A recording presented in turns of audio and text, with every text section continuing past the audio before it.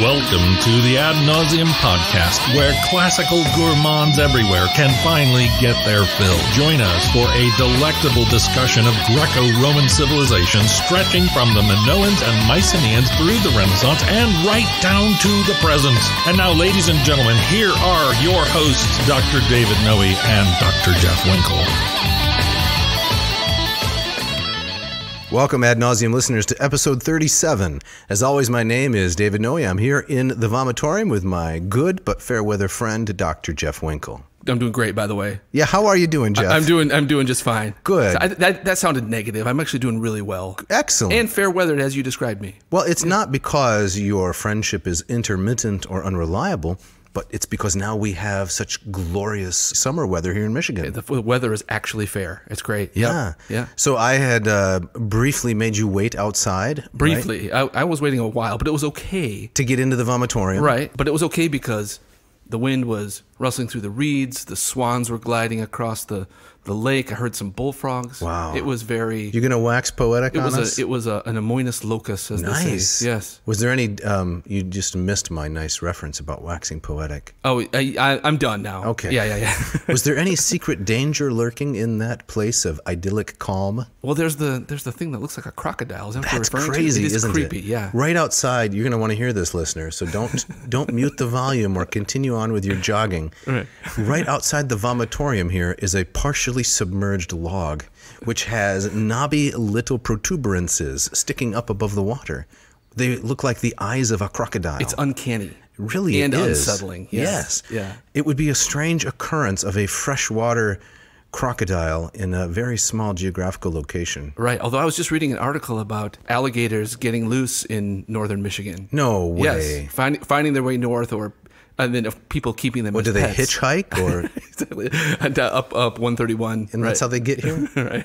But alligators are freshwater, so the crocodile. I mean, that would be. I am revealing my ignorance. Okay. Though. Well, the moral of the story, listener, is that this podcasting excursion is dangerous. It is dangerous. We have to walk past the crocodile. But what are we talking about today? We're talking about Sallust. Sallust. Yes. All right. So a literary archaeology of Roman history. This is a short section from his Bellum Catilinae. Correct. And chapters 6 through 13. Where he basically takes us from the beginnings of Roman history all the way up to his present. Yes, and he does so with great rapidity, style, and I would say a lot of psychological interest. I agree, and also a little annoying. You find him annoying? We'll get to it, but yes, I do. Okay. And I'll say why. Yeah. All right. Well, I have to give the shout out today, and this one is a real pleasure. It goes to our new friend, Mr. Robert Weathers. Mr. Robert Weathers. What do we know about Mr. Weathers? Well, it's very interesting. He might be one of the most fascinating individuals thus far who has emailed us at the Ad Nauseam studios. That's a high bar to clear. It is, yeah. So he works at Colonial Williamsburg, and he is a historical interpreter. He portrays people from the 18th century. This is fascinating. So he specifically interprets George Wythe, one of the signers of the Declaration of Independence, a tutor of Thomas Jefferson and many other notables of the Revolution, and he was the first professor of law in North America. Wow. So if you're looking to blame someone for the proliferation of lawyers, this is the guy. This is the guy. So he holds public audiences and he discusses various 18th century matters centered around law, natural, moral philosophy, and so forth, dressed in complete period garb. And then he's a professional actor, Colonial Williamsburg, portraying this tutor and teacher of so many of the founding fathers. What a great job. Yes. Isn't that's fascinating. Yeah. And this is not like slapping on a mascot costume at Disneyland. No. All kinds of research has to go into this. Oh, yes. I mean, he goes deep I understand he goes deep into the intellectual, philosophical background of these individuals. Yeah. And he's got to give not just, persuasive and convincing answers, but ones that are historically accurate. That's amazing. Yeah. Wow. And apparently he has a colleague who portrays George Mason, also a fan of the podcast. Excellent, man. Maybe worthy of another shout out down the line? I think so. Okay. Yeah, maybe we could even have him on the show. That would be fabulous. So thank you so much, Robert, for listening, and we really appreciate it. Now, Jeff, yes, I think you have our opening quote. Is that right? Yes. This comes from the great G.B. Conti.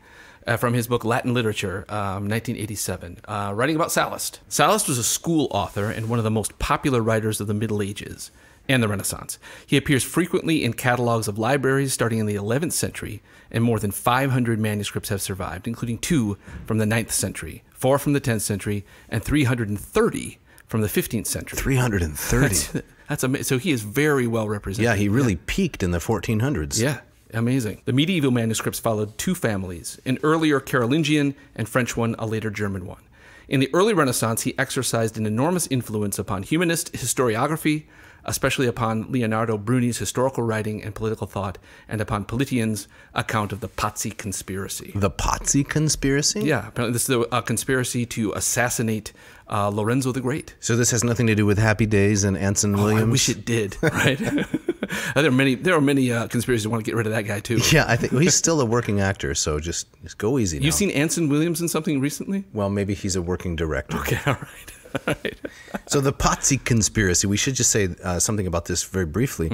I did a little bit of research. 26 April 1478, an attempt, as you mentioned, to assassinate Lorenzo de' Medici, Il Magnifico, and his brother Giuliano. Take them both out. Take them both out. Yeah. Who would want to kill that guy? Rival families. I suppose. Jockeying for position in medieval in Renaissance Florence. But look at all he did for the city of Florence. Fantastic accomplishments.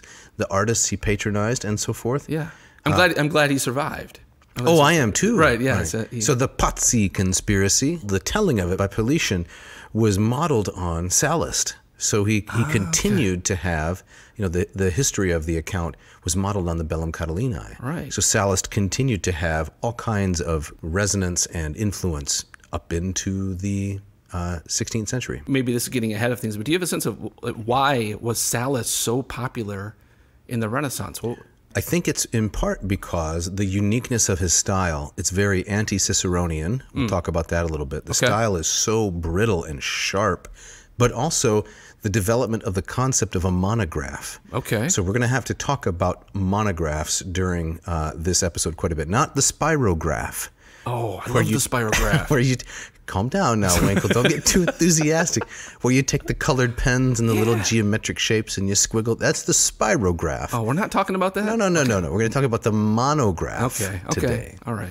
So what is it exactly that we're going to give our listeners, Dr. Winkle? Well, today we're going to zero in on one brief but thrilling and philosophically evocative aspect of Roman historiography, namely the literary archaeology of Roman history given us by Sallust in sections 6 through 13 of his Bellum Catilinae, Catiline's War. Yeah, Catiline's War, the Bellum Catilinae. So it's not really the war against Catiline, right? Because that would be something else. Right. I think the title. I think the title means the war that Catiline owns, right? The one that is his. So that's a very carefully chosen title. Well, we don't know if Sallust gave it this title, do we? No, right. That's true. But I mean, I think that's a really important distinction to make. It's not against Catiline. No, right? No, because that would be something along the lines of Cicero's famous set of 4 speeches, right? In Catilinam. Right. This is Catiline's attempt to overthrow the whole system. Yeah. So as we get into it then, we need to talk a little bit about the vita, the life, and the opera and works of our man Sallust. What do we know?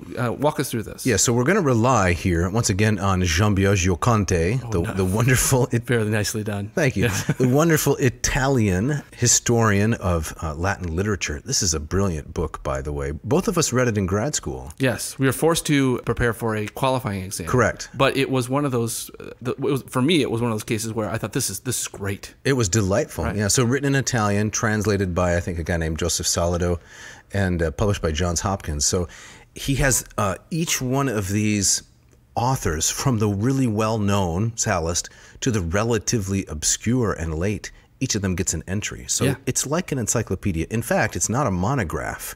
It is an encyclopedia, but there's so much interest in detail. It's written brilliantly. So Gaius Sallustius Crispus, this is quoting here from Conte, was born at Amaternum in the Sabine territory. Today it's near L'Aquila. So the Sabine territory, south and mostly east of Rome. That's my sense too, if I'm not mistaken. Yep. He was born around 86 of a wealthy family, but this family had never given any magistrates to the state. So in other words, he was a new man. That's right. He was a novus homo, like two other well-known, what would it be, novi homines. Yes. One would be Marius, and another is Cicero himself. Right, exactly. So what's really interesting about this, I think, is that oftentimes the Bellum Catilinae is read as a diatribe against Cicero. And we'll talk about that just briefly, because this episode's not about the work as a whole, but about the 7 chapters of the Archaeology. But nevertheless, Sallust and Cicero, though they ended up on opposite sides of the Civil War, they have some real important similarities, this being the first one, the novus homo. Okay. It was also the region of the famous Cato the Censor, Cato the Elder, the crotchety old fellow from the previous century who apparently ended every speech with Carthaginum esse delendam. Right. Carthage has to be destroyed. Yes, right. Which I find kind of charming, frankly. Not the destruction of Carthage, but the tenacity. Exactly. And that was his hook. Everyone was waiting for it, right? Is he going to say it? Of course he's going to say it. So, he'd get up and he's debating some, sewer bill. We need to extend sewer, 45 from the Aquiline to, I'm just making things up, to the Esquiline Hill. And it needs to be rerouted past the butcher's shop. Oh, and by the way, Carthage must be destroyed. He went on and on like this. And of course, poor Cato, I believe he died 150, 149, just a couple years before the Third Carthaginian War started, 149 to 146. So he never got to see his hopes realized. Oh, my gosh. That is tragic. Imagine for this guy. the disappointment. Yeah. So he was a fellow Sabine. Sallust and Cato were from the same region. And Conti tells us that Cato the Censor was an important ideological and literary model for Sallust. Okay. Studied in Rome. Apparently he became quaestor in 55 or 54. Now, I'm sure the listener, as well-educated as she is, knows that a quaestor is basically a financial position in the Roman government. Always sounded to me like a really dull job. I would think so, yes. But it's a step on the way to political greatness. Yes, and if you're a person with ambition and skill, I'm not sure you had to actually do a lot of the work yourself. I think it might have been titular. So you become quaestor, and it's your job to make sure the army gets the bread and the supplies it needs, but you probably have a whole office of subordinates that do that kind of thing. And then they just deliver it to you and say, here, sign off on this. Right. And then you're done. Right. And then on to the next rung on the ladder. Correct. Yes. The cursus honorum. Yep. So early on, he was a popularis, right? Yeah. I thought that was interesting, is that, where is that coming from? Is it because he's kind of an outsider?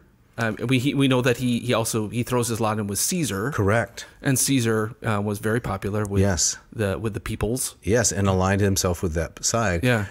It's partly speculative, but my impression is that at this time, if you were a young man of ambition, you saw an individual like Caesar, and the populist party had a tremendous amount of appeal. I mean, Sallust himself describes in the Bellum Catilinae how so many young men of talent and nobility were drawn to Catiline, in part because of a little bit of boredom and a sense of exclusion from the highest levels of politics. Oh, okay. So it's a little bit of a reaction against those aristocrats who are, apparently it's called log rolling. Have you heard this term? I have not. It's a new one for me. Log rolling is when, it's used in academia sometimes, when people get in charge, a small group get in charge, an oligarchy, and then they really just flatter and compliment and provide each other with opportunities and keep other people out by being an exclusive club. I see. I always associate log rolling with falling into the water. I don't know how the term arose. But that's what it is. So, yes. So being a popularis is a kind of a way of sticking it to the man. Correct. Yeah, okay. And so early on, the sources tell us, Sallust was a part of this group. And of course, he was, here relying on Conte as well, he led a campaign against Clodius's killer Milo. You remember the Pro Milona? Of course. Right? Cicero's Pro Milona. He defends Milo on a charge of murder against Clodius. And Clodius was one of these blue bloods, an aristocrat like Catiline, who was actually a populist, part of the populares. And so this brought him into conflict with Cicero as well. That is, brought Sallust into conflict with Cicero. So he's coming up right up in, to my mind, arguably one of the most interesting periods or most volatile periods in Roman history. Correct. And he's in the thick of it. Yes, and as Ed Watts told us in Mortal Republic, I don't know how many weeks ago that was. I can't remember the episode number, but it is Watts's thesis that this was the time when the whole thing could have actually fallen apart completely. Right. That's it. Right. Exactly right. Yeah. The dissolution of the Republic altogether. So then the Civil War breaks out, right, in 49. But right before that, apparently Sallust fell afoul of the aristocrats, and he got kicked out of the Senate for moral turpitude. And we don't know really the backstory, right? There's mystery about what was the charge, if it was... I think he left the refrigerator door open one time when the the leftover pizza from the night before was supposed to be chilling. Yeah. In the Senate coffee shop or something like that. Cicero put his name on the box. Correct. And he filched it. Yeah, and Sallust, I could take this. This looks like a good lunch. Right. That was enough. You're out of here. Yep. So some kind of moral turpitude. He's kicked out of the Senate. Then, of course, he sides with Caesar because he could smell which way the wind was blowing. Yeah. Is that the right expression? I think he could smell what the rock was cooking. Isn't that the wrestling phrase? I don't know that at all. So let's just move on. Okay. He could sense which way the wind was blowing, so he sides with Caesar. Caesar wins, as we all know, and he gets promoted to a praetorship in 46. Okay, so that's well up the ladder from a quaestorship. It is. Yes. You're coming near the top, right? The top, of course, is the consul. Yes. And at one point, you get to sit in the curial chair. I've always wanted to do that. Yes, yeah. And you get to wear a certain color of toga, which with a stripe, which was not permitted to guys further down on the rung. But the Pompeians, right? These would be Sextus Pompey, Pompey's son. They're still going strong in Spain. They're still trying to nip at Caesar's heels, you might say. And Sallust is sent to Africa. Yes. He goes down there and becomes, he's a governor of the province for quite some time. Yes. And there he bumps into the Numidian kingdom and, of course, the very famous figure of Juba, who had been on the side of the Pompeians. But Conti tells us that he wasn't very good at this job. Well, I don't know by whose standards that would be judged, because this was kind of de jure for Roman magistrates. You make a career in the city, and then you get dispatched to the province, and you just steal it blind, right? That was just kind of expected. Exactly. Yeah, right. It's, I mean, if I can draw an analogy, it probably alienates some listeners, but you enter American politics, right? You leave it, and then you cash in on all of the business relationships that you created while you were in office. Right. You get the book deal, the speaking fees. Right. And you sit on the board of some very large corporation. Yes. And it's not... you're not technically doing anything wrong, but you're clearly capitalizing on, your access to power previously. Indeed. Yeah. And this is what Sallust did. So very famously, Cicero goes against Verres, right, in one of his earliest speeches, because Verres was doing this same sort of thing in Sicily. Right. Robbing them blind. So Sallust, accused of embezzlement, right, for what he did in Africa. And Conti tells us to avoid a condemnation, right, a sentence, and a second expulsion from the Senate, another pizza box incident. Caesar probably advised him, get out of public life once for all. And so it's after that, then he becomes the author that we know him as. Right. Okay. And had he not been expelled from public life, his name would have been probably just a footnote, because he's not one of the big dogs. Right. He's not a Crassus, not even a Cicero or a Clodius or a Milo. He's a fairly minor figure. But he retreats from public life, and then what does he do? He writes. He writes history. Right. And we're not going to get into this today, because we're going to focus on sections 6 through 13. But in the beginning, he makes the standard apology for why he is writing history, not making history. Ah, yes. This is a really important turning point for the Romans, because they had a strong predilection for the active life. Yeah, and we'll see that even in the section we're talking about today. Yeah, so the kinds of things that you and I do for a living, the Romans would not have given us the time of day. Oh, we wouldn't have lasted a week. No. Because we're not actually doing anything. We just talk about stuff. We would be much more at home in Athens. Yes, absolutely. A litigious, argumentative, contemplative society. Yes. The Romans would have looked upon us with disgust. Right. So you just read about the accomplishments of others, and then you talk about them and tell other people. Yeah. that's our shtick. Right. So, are you fine with Roman disgust for yourself and their disgust for me? I'm fine with their disgust for you. Okay, but yeah. It's taken time to make some peace in my mind between the allure of the active life and the allure of the contemplative life. Right. And I think this is also reflective of what probably certainly by this time had already become kind of this broad stereotype about Greeks and Romans. Correct. Romans are doers. They'll build you a sewer system and a road. And destroy Carthage. Destroy Carthage, that kind of stuff. Well, the Greeks will kind of wander through groves and think and ponder. Yes, it's very different. Right. A counter-argument to that characterization, though, is that many of what we would consider white-collar jobs in Rome were held by Greeks.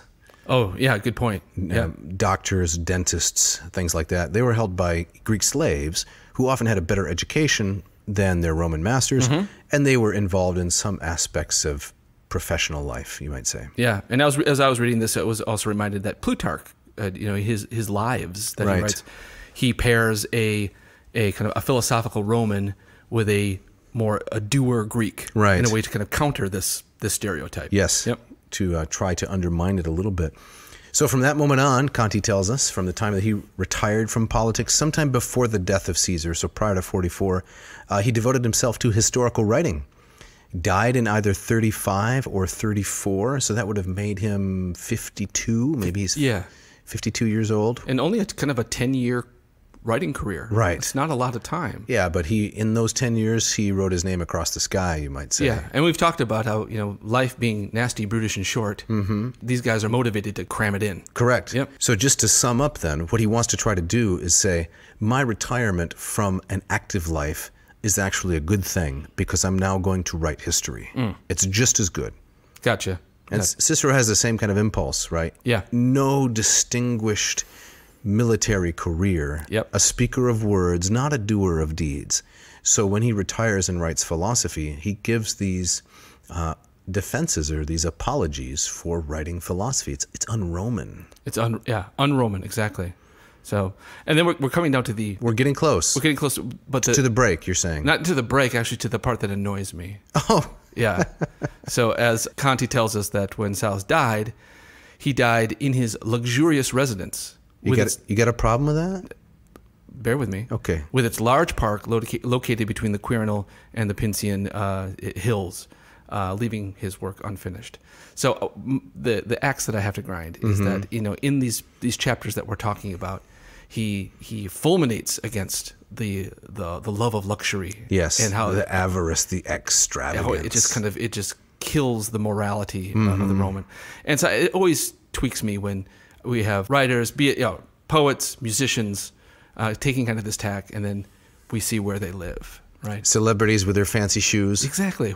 Exactly right. So he lived in the Horti Sallustiani. Yes. The gardens of Sallust. Right. And you're bothered that even though he was fabulously wealthy, he complains about the luxury of others. That bothers you? I think that the whole charges of hypocrisy get thrown around way too much, and as a way of kind of shutting down an argument. But I will just say this does bother me a little bit. I read this, it reminded me of John Lennon's Imagine. Yes. Which I would argue is in the top 5 worst songs of all time. Really? I hate it. Everybody loves it. No, they do not. Maybe they do, but I hate it. I hate how it's become kind of this syrupy, kind of humanist anthem. It's awful. It's saccharine. And when he's singing, imagine no possessions. Right. I wonder if you can.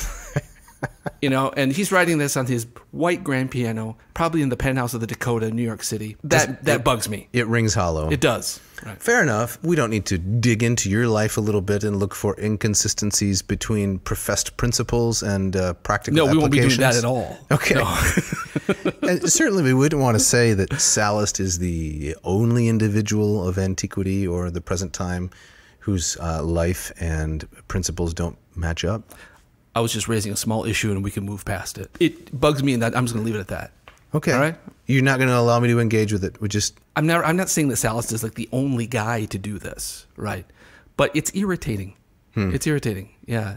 People who kind of, point the fingers and kind of scream from the balconies on from their mansions and scream about luxuries and moral turpitude. Come on. Right. Really? You wouldn't be thinking about a recent instance of this with the revival of that Imagine song by Lennon, where a bunch of celebrities at the outbreak of COVID. Oh, that was doubly awful. That bothered you a lot. What? Stuck in your craw? Well, it didn't bother me. I just thought it was just a supreme eye-rolling moment, and it confirmed everything that I just said. Right? Okay. And I felt that way. Let the Record Show about that song long before Will Ferrell and Wonder Woman. Gal Gadot, right? Yeah, it did their thing. Okay, Yeah. well, we'll leave it there. All right. So let's talk about a monograph, Please, before we get to the break. Okay, I know. As I understood it, you sent this to me, and this is a question that you wanted to raise. And so, what is a monograph? Well, I mean, to my mind, a monograph. Well, it's just a book-length treatment of something. Yes. Why do we need to get into the details about this? Well, I think it's because the monograph is now the regnant genre. Nothing can compete with it. It's at the top of the heap. It is. Okay. The encyclopedic treatment of something has completely fallen out of favor. So that's kind of the key distinction you're making there. Yes. Monograph versus encyclopedic. Yes, or extended, brief. By brief, I mean shallow, right? How do I put this? Instead of writing something that spans centuries and gives the reader a brief introduction, not very deep, but extensive, you might say, of the content, the monograph, where you take one tiny little theme and you drill down deep into it, this is what people on the whole prefer, I think, very much, at least those who read nonfiction. Gotcha. That's interesting. Yeah. So here's an example. Anthony Grafton, the famous Renaissance scholar, wrote A History of the Footnote. Oh, have you read this book? I have. Yeah? Yes. Would you recommend it? I would. It is Okay. really quite fascinating. I think it's maybe 140 pages, 150 pages. But if you want to know everything about the footnote, you read this book. Yeah. And so when you finish it, you have kind of the impression that you are now an expert in that tiny little area of human knowledge. Yeah. This is what the monograph gives people. Okay. I think we can see this in other genres of media consumption, right? You're a fan of true crime. I am. Right. So you might read a book on the murders in Perugia, right, with Amanda Knox. Yes. So rather than, doing a 12-volume study of forensic science where they just mention a couple examples here and there, you want to read something about that particular murder, right? Ah, yes. Okay. That drills down deep into all the facets, and you walk away feeling like I'm kind of an expert, right? I've learned everything that this author has to offer on this particular subject. That's the monograph. Gotcha. Right. I would see that also in film too. Yes. I think like the rise of the documentary genre. Correct. As being kind of a visual monograph of sorts. Yes, Right? Yeah. definitely. And think about the appeal of titles and so forth in terms of specificity, right? If you're watching a nature documentary, if the title is something like Animal Life on the Savannah, it's maybe not going to be quite as appealing because it's too broad. What is there to catch someone's interest as opposed to something like, the secret nocturnal habits of lions? Yeah, I'd watch that. I would too. Yeah, sounds great. Yeah. Because it's so specific. You have the sense of, I can really master this little portion of this area of knowledge. I think that's part of the appeal. I really like that point because I think there's a lot of truth to that. Yeah. You become kind of in. Correct. Yeah. You enter the literary circle. Yes, yeah. After all, it's the premise of this podcast, isn't it? Yeah, indeed. I mean, we didn't start out with, episode 1, The Classics, episode 2, The Classics Part 2, Right. right? Each episode has a monograph kind of feel to it. So now, is your sense that it's the Sallust for the Romans because it invents the monograph? Yes. Or is it starts here? It starts here. Okay. Sallust invents it. So Sallust is often compared. I like the way you brought it back around to the subject. Sallust is often compared to Thucydides. Conti says that's a stretch. He's no Thucydides, right? He's not even Dan Quayle. But Thucydides, 8 books on the Peloponnesian War. So the Peloponnesian War, that's a monograph. It's not like Herodotus. So Herodotus ostensibly about the Greco-Persian War, but Herodotus throws everything into the mix. It is, and the kitchen sink. Correct. Yep. You have a whole book on Egypt. You got a whole book on Scythia. What do these have to do with it? It's great, but where is it coming from? Exactly. It's absolutely interesting because he's such a wonderful storyteller, but it's not a monograph. Gotcha. So this is the ungibbon, right? The decline and fall of the Roman Empire. What are you going to go on for? I don't know how many volumes, how many centuries? Yeah. Just give us one tiny little interesting episode. And that's what Sallust does. He gives us Catiline's War. And I think it's also got to be related to this when Sallust is living and working, that that kind of Callimachus ideal of big book, big evil. Right? Yes, so and then polish it down. Definitely. Yeah. And the name for that, as we know, is the Neoteric movement. Right. So at this very time in Roman poetry, there are individuals like Catullus, contemporary of Sallust, and Cicero names all those young guys Neoterics, right? The new guys. And what are they doing? They're taking the Alexandrian literary preference, which you just mentioned, the Callimachus, and they're applying it to Roman literature. Yeah. Away with the big books. Let's deal in a precious way with just one little thing after another. I certainly understand kind of the appeal of that. Yes, I do too. Now, I got to say also that I've read Thucydides in Greek and Sallust in his original Latin. Give me Sallust any day of the week. Thucydides is extraordinarily difficult. It's really, really hard. Yes, I read some in grad school. I've read the majority of it in English. This past year was the first time I taught Thucydides in Greek. How did that go? It was a challenge for me as well as the students. Yeah, oh yeah. So Sallust is much easier, but he's trying to imitate some Thucydidean stylistic elements, which we can talk about briefly later on.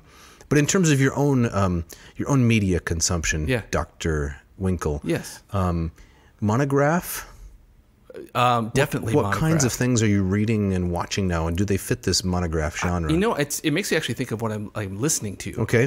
Like the kind of songs that I like, or like lyrics that I like, tend to be very specific. Yes. Like I love it when a songwriter will mention streets. Okay. And something happening in a particular neighborhood, and it suddenly just kind of sucks you in. And I always kind of compare it to it's like you're reading this person's journal or diary, and you feel this very intimate connection with that person, rather than some kind of broad, stupid song about falling in love. Right. I think that the monograph that has no names, exactly, no dates, no places. Right. It might have a catchy, poppy tune behind it. Right. But give me that specificity any day of the week. So I see it. My preference there, kind of across media. Yeah. I would say I'm the same. Give me an example. Well, right now I'm reading a book on. It's called Debating the Sacraments.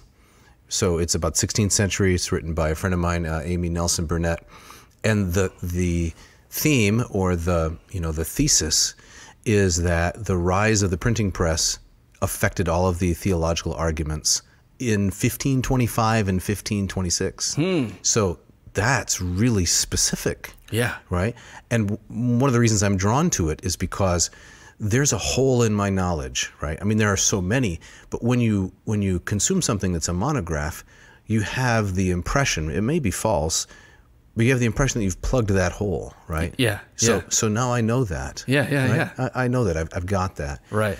I guess maybe my motivation then is a little bit different. Maybe it's not so aesthetically pleasing as it is giving perhaps even a false sense of confidence. Yeah. That book sounds really interesting. It is fascinating. I love arguments that kind of point to some technological kind of revolution and how it ripples out into so many different areas, right? Well, we were talking before this episode started. Boy, we're getting far afield here, aren't we?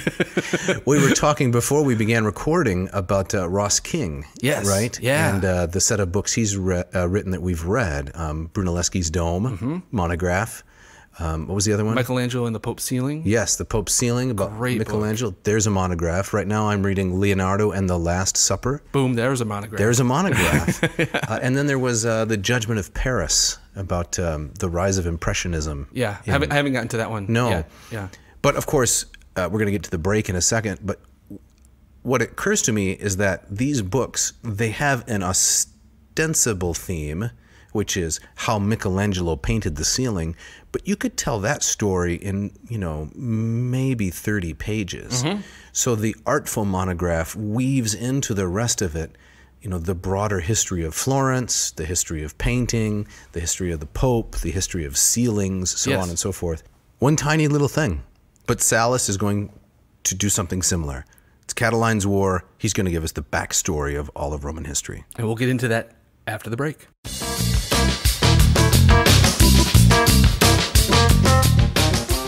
Today's episode is brought to you by Hackett Publishing.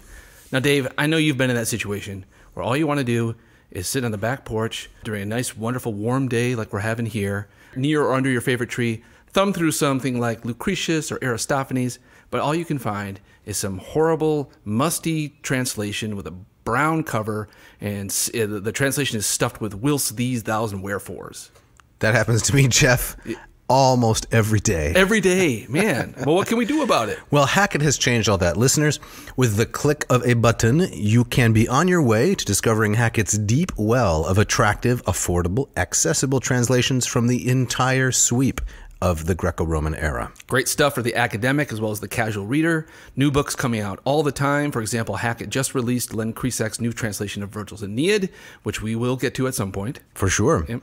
And we should mention that their publications are not just classical translations. They offer a wide variety of commentaries, works on religion, political theory, philosophy. They have a really successful version of Descartes' Meditations. I mean, it's used in, I think, universities and colleges all across the country. This is a wonderful English translation. And they even have AP Latin test preparation.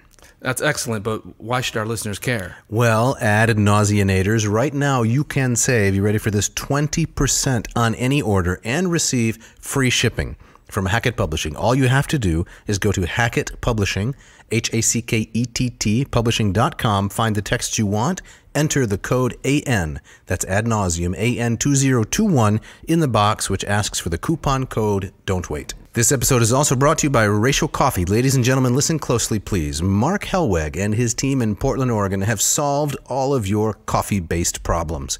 Why spend an exorbitant amount on coffee purchased in some drive-thru when you can brew better coffee at home? The Ratio 6 and its big brother, the 8, these are beautiful automatic pour-over machines that consistently brew the finest Java.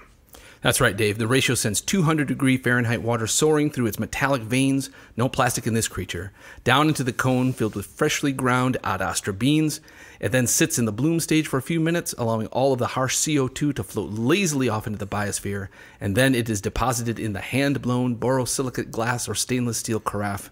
No bitterness, no burned flavor, just consistent, sweet coffee. That's right. Listen up, coffophiles. Go to ratiocoffee.com right now, RATIO coffee.com, and get a 15% exclusive discount on the Ratio 6. That's the one you have, Jeff, right? Yes, love it. And you love it. It brews such consistent, sweet coffee. Enter special code AN, that's ad nauseum, ANCO, ANCO for 15% off the Ratio 6. Check it out. This week's episode is also brought to you by Ad Astra Coffee. The coffee that takes you to the stars, but doing an end run around that awful per aspera part. That's right, up and at them. We are thrilled to have Ad Astra Roasters on board here at Ad Nauseam Specialty Coffee, veteran-owned, out of Hillsdale, Michigan, just a couple of short hours away from the vomitorium. The fine people at Ad Astra have been roasting beans for years, at first just for themselves, but now their high-quality bed and drum-roasted goodness is available for everyone. As owner Patrick Whelan puts it, our goal is to create extraordinary quality in the cup, value for our producers and customers, and strong local communities. That's correct. Huehuetenango. Yeah, Tenebris. Good stuff. Las Lajas Micro Lot. Femenino from Guatemala. All of these delicious coffees you can get at adastraroasters.com. Go to their website, ADASTRA roasters.com, and enter our special coupon code. What is that, Dr. Winkle? ANAA. Yes, and then they get 10% off their order. Yes, and they can also sign up for a monthly subscription. Check it out.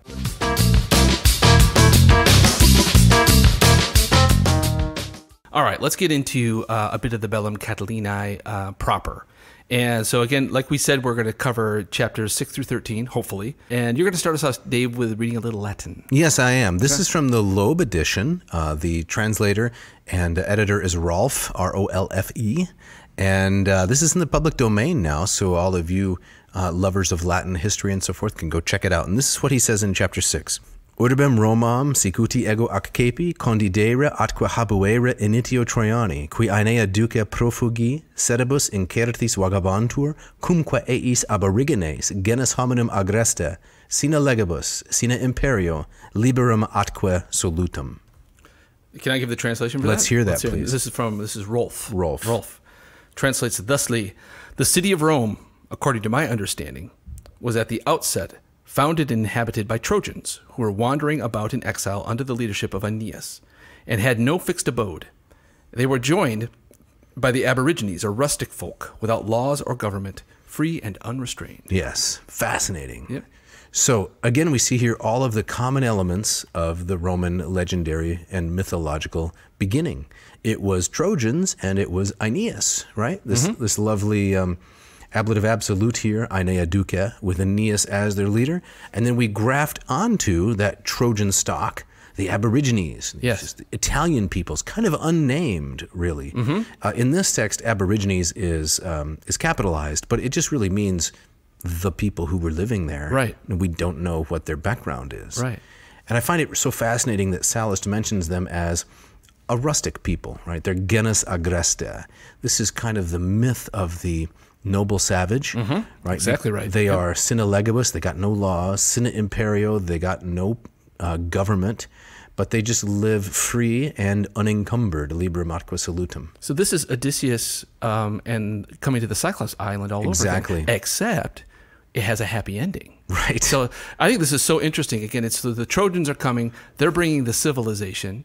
The Aboriginal people, the original peoples of the Italian boot, they bring the nature side. Correct. And they come together, and there's kind of this really nice, as he goes on to write, kind of this e pluribus unum moment. Well said. Yeah. Yes, which I believe Al Gore translated as from one many. From one many. That's what he, if memory serves. If any of our listeners are very loyal to, early 2000s democratic politics, they are now forever alienated. I know. Well, that's the risk you take. I guess. After these two peoples, Rolf goes on, different in race, unlike in speech and mode of life, were united within the same walls. They were merged into one with incredible facility. So quickly did harmony change a heterogeneous and roving land into a commonwealth. Yeah. It's the cliff notes of the earliest of Roman history. Definitely. Right now, if you've read the Aeneid, of course, there's lots of bloodshed that takes place. Oh, it's not as easy as Sallust makes it sound. Right. He's skipping over a lot of stuff, but I was amazed by the amount of stuff that he crammed into these It's 7 very chapters. compact. Yeah. So the very end of this sentence is just concordia civitas facta erat. With harmony, a state was formed. That's it. Now we're going to see the standard degeneration, right? It's going to go downhill from this auspicious beginning. It's like the ages of men. That's what it reminded me of too. In Hesiod Exactly. or Ovid. He gets very Hesiodic as he goes through this. Definitely. This passage. Yeah. So here, as we wrap up chapter 6, there's a little bit of a note here that I think is important about the monarchy. He says, later when the rule of the kings, which at first had tended to preserve freedom and advance the state, had degenerated into a lawless tyranny, they altered their form of government and appointed 2 rulers with annual power. These would be the consuls. The consuls. So this is 509 BC, when the Tarquins are thrown out of Rome. We've got Brutus and Collatinus, right? Yeah. Famous story of the rape of Lucretia. And this is right around the same time the Athenians are beginning their experiment with a democracy. That's correct. Right? Yep. So it's after the Pisistratids. They're kind of going back to what Solon had set up. And so I've always wondered, strange coincidence, that the Roman establishment of a republic or a democracy kind of coincides with the Athenian time.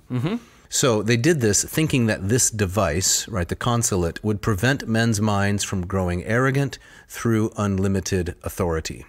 Right. So the consul would hold power for a year to kind of constant turnover. The ideal was to prevent someone becoming authoritarian. That's right. And they had joint veto. Right. Both consuls, kind of like here in the vomitorium, right? I want to do something, but you want to do something else. Yeah. We both have to agree on it before it gets done. That's right. So, in effect, nothing ever gets done. Exactly. It gets ugly. It does. Yeah, right. So they call it, Sallust's phrase here is per licentiam, right? Unlimited authority, per licentiam, just absolute license. So now we go on to chapter 7 as he continues to develop this, and he talks about the thirst for glory. I think this is the phrase that Rolf uses. Can you read a little bit about that? How is it that the thirst for glory leads to the further degeneration of the Roman state? My pleasure. So at the beginning of chapter 7. Now at that time every man began to lift his head higher, and to have his talents more in readiness. For kings hold the good in greater suspicion than the wicked, and to them the merit of others is always fraught with danger. Still, the free state, once liberty was won, waxed incredibly strong, and great in a remarkably short time. Such was the thirst for glory that had filled men's minds. So we have a number of nobles competing with one another because they want to achieve this gloria, right? It's a tanta cupido gloriae is what Sallust says. They have this strong desire for personal distinction, and that drives the state along. And it at first is a good thing. It's a positive thing, but it soon goes awry, doesn't it? Do you think that the Gloria here is a corollary to arete? Is it? I mean, is there overlap here? I think that'd be a good way to translate it. But Sallust sees the danger in going too far. Yes, excess. Hubris. So you can't really say this is Stoic, but the Roman mos maiorum, right, the tradition of the ancestors, is very consonant with Stoicism writ large. So we go on then through 7, and he talks about their desire for praise, their desire for riches. Just a little bit of the Latin here. Laudis avidi pecuniae liberales errant.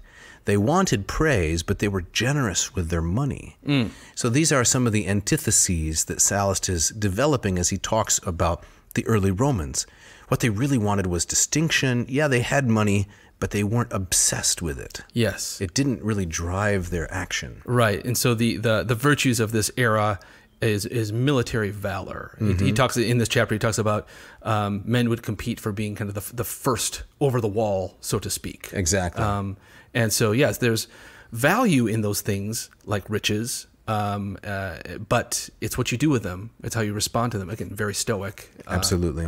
That's what matters. Yep. And at the end of 7, we have this nice little praeter itio, right? Which is, I'm not going to mention this, but I'm going to mention it by not mentioning it. It's kind of annoying, but I like it. He says, I might name the battlefields on which the Romans, with a mere handful of men, routed great armies of their adversaries. We'll do it! And the cities fortified by nature, which they took by assault. Were it not that such a theme would carry me too far from my subject. Oh, okay. All right. Yeah. So it's deft. This is how the monograph works, right? Yeah. I could describe all of the history of Florence, but it's not really germane to how Leonardo painted, the Last Supper. So I'll just mention a couple I got you. Okay, I see what he's doing here. Yeah. That's what he does. Good. So then we take an interesting turn in chapter 8, don't we? Right. He starts talking about fortune. He starts talking about fortune and the Athenians. Yes.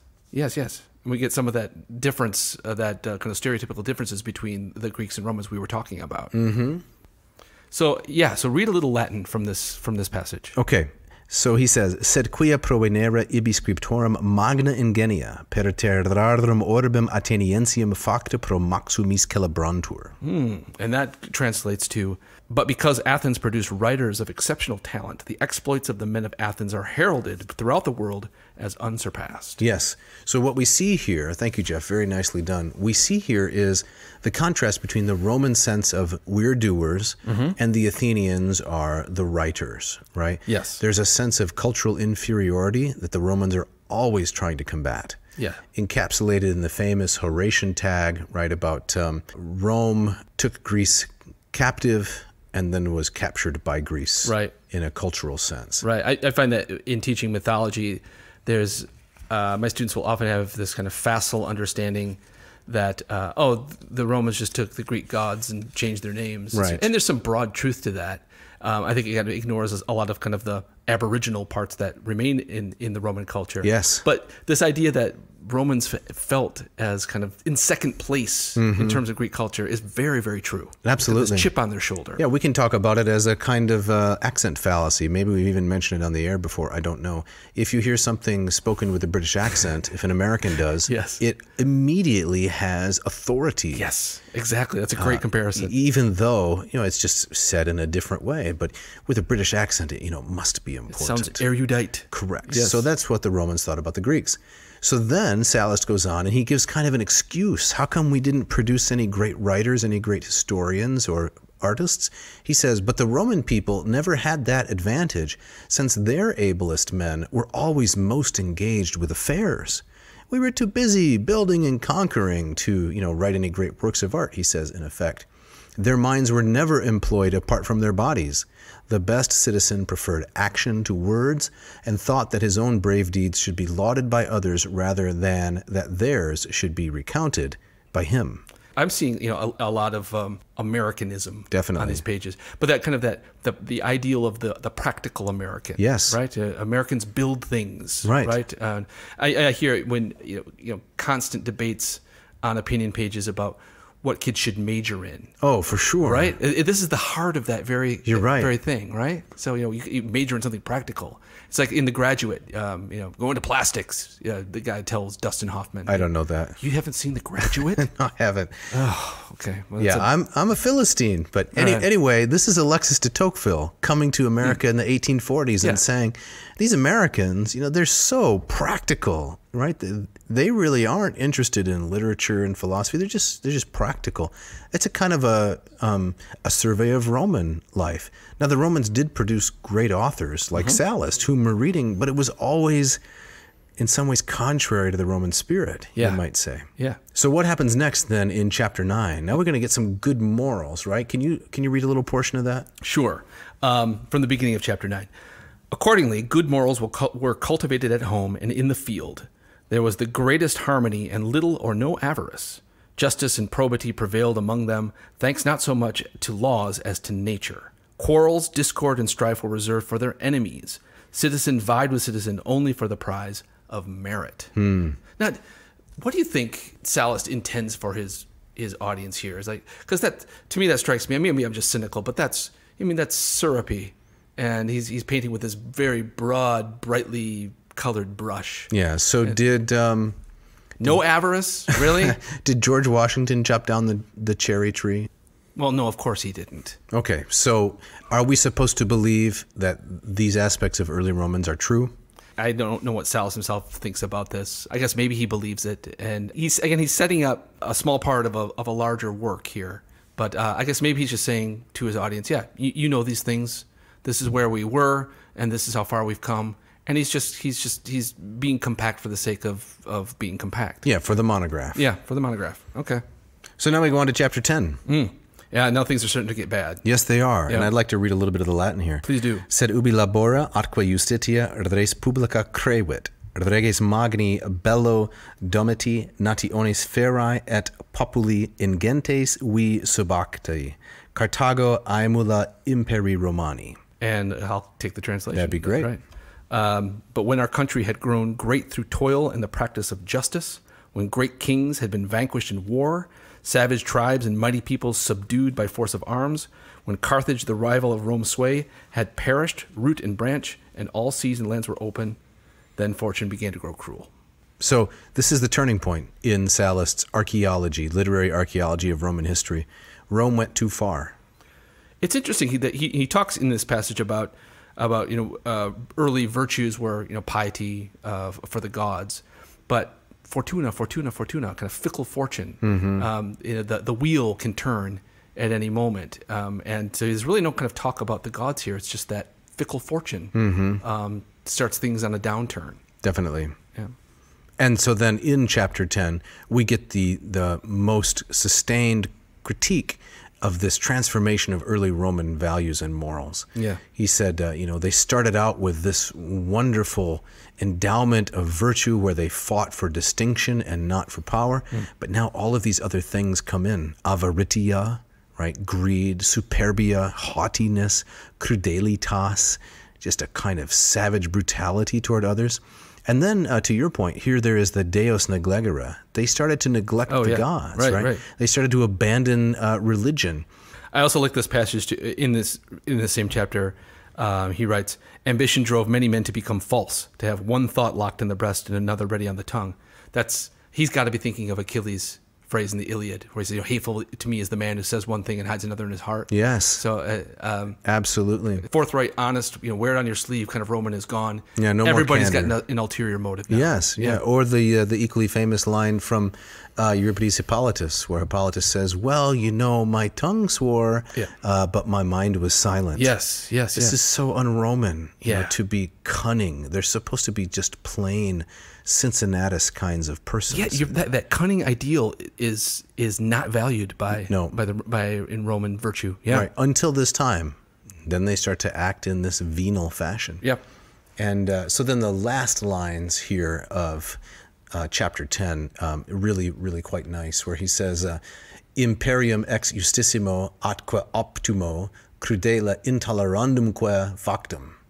The state was changed, and a government second to none in equity and excellence, so Rome was the very best, became cruel and intolerable.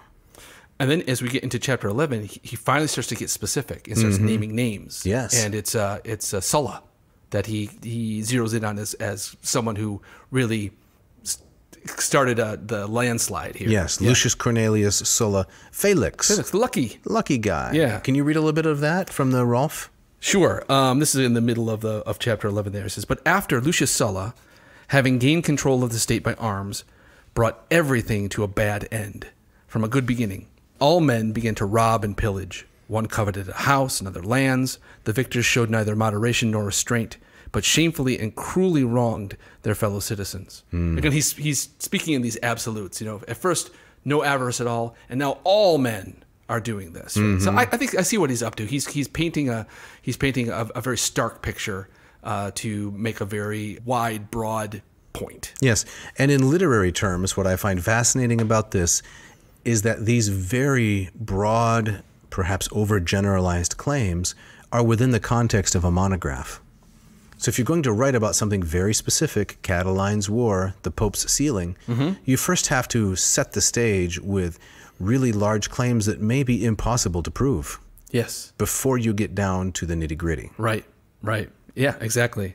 I also like how he brings up in this chapter about, and you see this is also amongst the Greeks as well, is vice, a lot of it's brought back from the East. So it's a Persian luxury. Yes. Remember that it's Dionysus who, he's a Greek god, but he comes from the East with his flowing locks and his indulgence in wine. The decadence and the corruption of luxuries.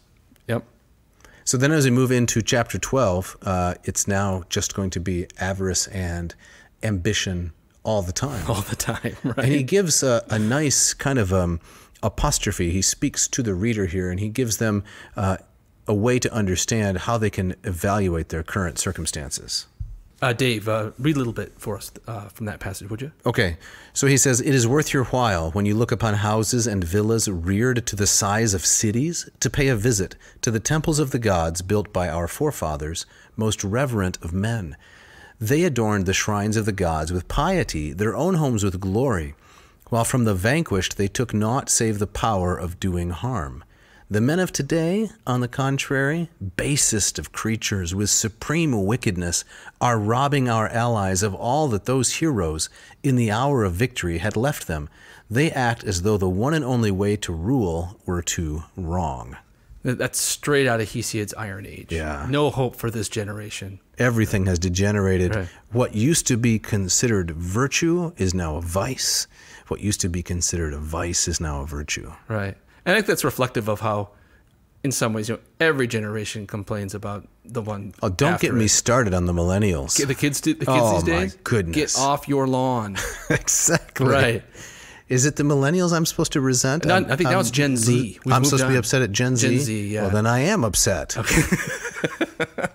How dare they not live up to, what's our generation? We're X. We're X. Yeah. How dare they not live up to our standards? Exactly. Our slacking and our apathy. You speak for yourself. But now I got to call out Sallust here.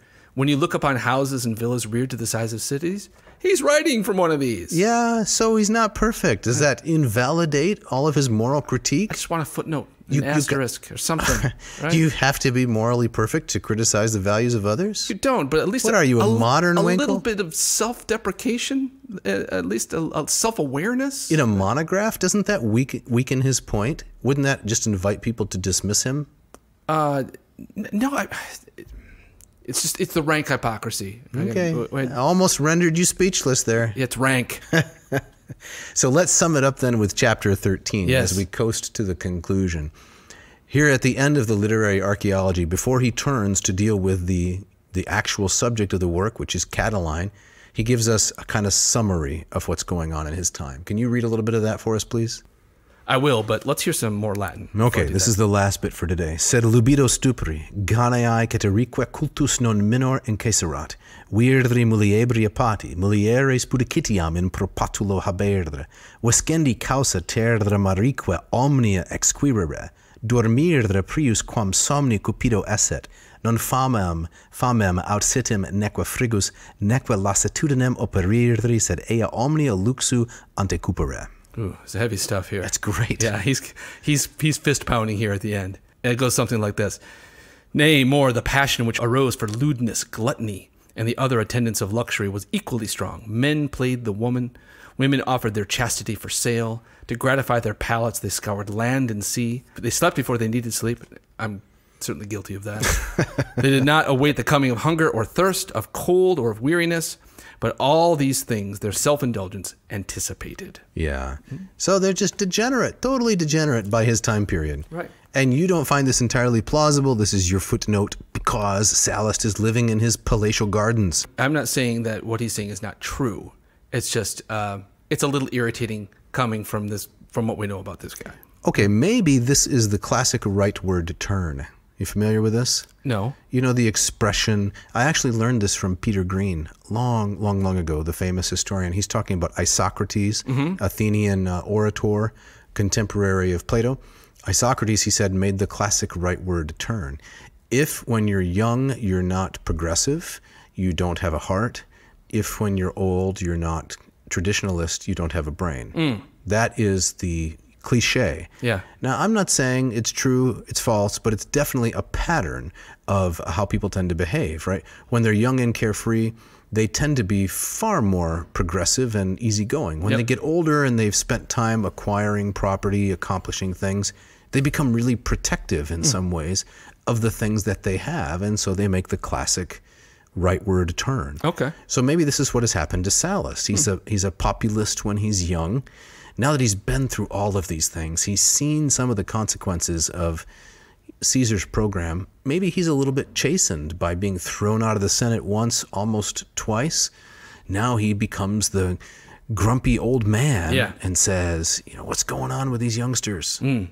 I like that. Okay, I'll buy that. Yeah. You ready to say, let the record show that no, he's correct here? I'm not going to go that far. I did that for you in the last episode. You did? Yeah, you don't remember. Check the transcript. No, I think I'm remembering that now. Okay, let the record show that. Okay. Okay. So as we wrap this up then, what's the takeaway here from chapter 13 as well as the whole literary archaeology?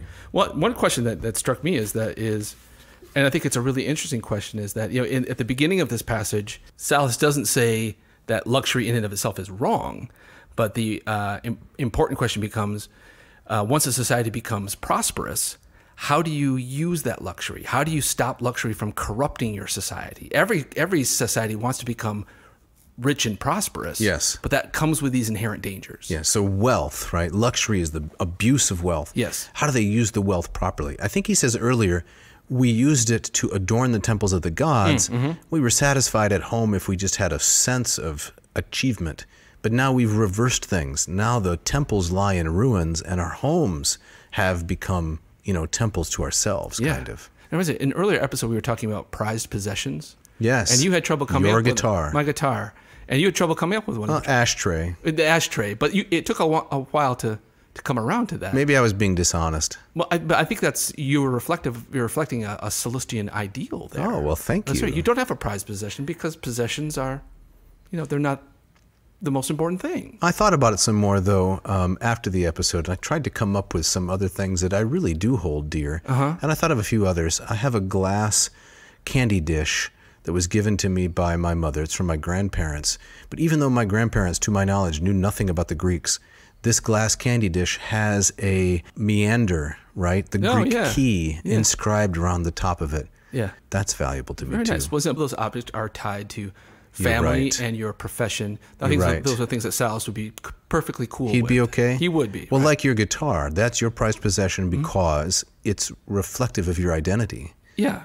Yeah, exactly. And it's through which, you know, art can be produced, right? It's a tool for hopefully beautiful things. An extension of your soul? Yes. Is it going too far? No, not at all. Okay. Not at all. I like that. So we wrap up then. We're done with the literary archaeology. We kind of skimmed through it, but we begin here, chapter 14, just this one point. In tanta tamque corrupta civitate Catilina. Right? So what do we got there? In a city so great and so corrupt, Catiline. So Man. here now, this is the beginning. Oh, that's such a great... It is. That's a Call Me Ishmael line. It is. It's so sharp. You can see Sallust's brilliance, right? Yeah. There is a little bit, actually, of alliteration. Corrupta, civitate, Catilina. He juxtaposes, he slams them together. Yeah. The state so corrupt, here he steps out on stage. Catiline. And That's beautiful. That'll take us to the end of the monograph. And now we're at the end of this episode. Now, Dave, before we get out of here, you had said you were going to say something about his style. Ah, right. How it contrasts with Cicero. Yeah. So Cicero has notoriously long sentences. Some are short, but they're all kind of what's called round, right? Everything is balanced. There's a lot of symmetry and parallelism, subordination. Yeah. Sallust has a style called inconcinitas, which you could translate as something like jarring or almost prickly. He likes to take one idea and slam it right next to another one in sharp contrast. So the sentences tend to be short.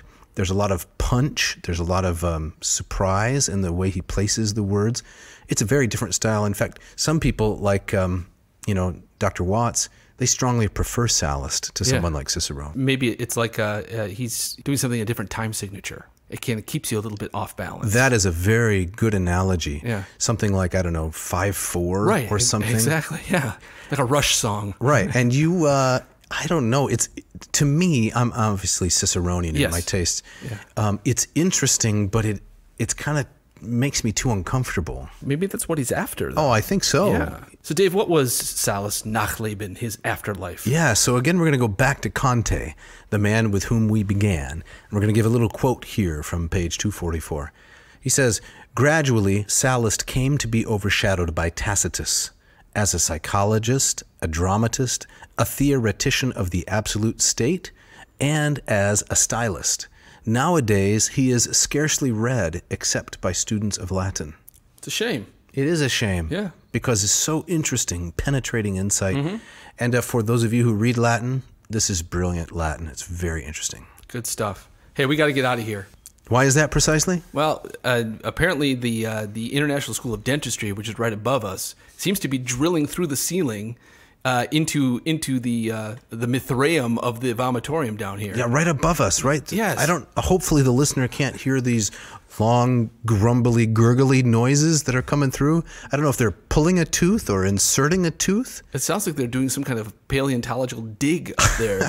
Well, let us assure the listeners, this is not our stomachs. If you hear this low rumble, that's something else. That's right. That's right. So we want to thank Mishka Fernando, our intrepid sound engineer. Thank you so much. Yes, thanks to Ken Tamplin and Scott Van Zen, who provide the wonderful music. It's ripping, absolutely. And Dave, tell us about the Moss method before we... Sure, I can do that. So it is self-paced, expert, accessible.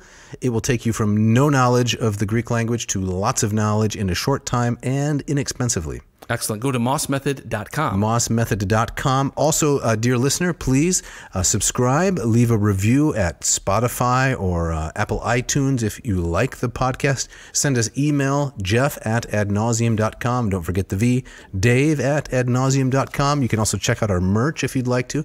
We'd so appreciate if you could pick up a nice classically themed t-shirt. Yeah, do it. Show the world that you're taking in and keeping down the classics.